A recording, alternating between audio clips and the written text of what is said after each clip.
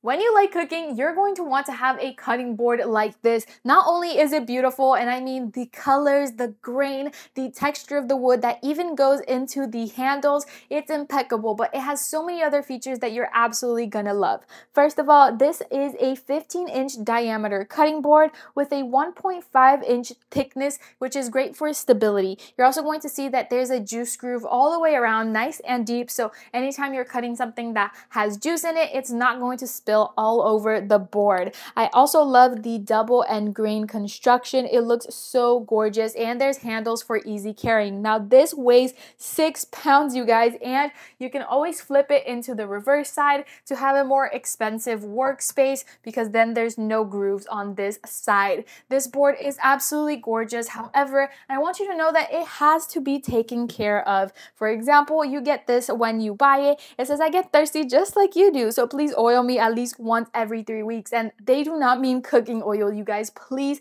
take the time to read the instructions. And if you hate instructions, don't worry. You can just read a little summary right here so you have an idea of what to do and not to do with this board. For example, you shouldn't be submerging it in water or putting it in the dishwasher. So I definitely recommend that if you're going to get a board like this one, which is super special, gorgeous, and unique, make sure you take care of it and take a look at the instruction. But the Vincent board definitely has a must-have vote from my end.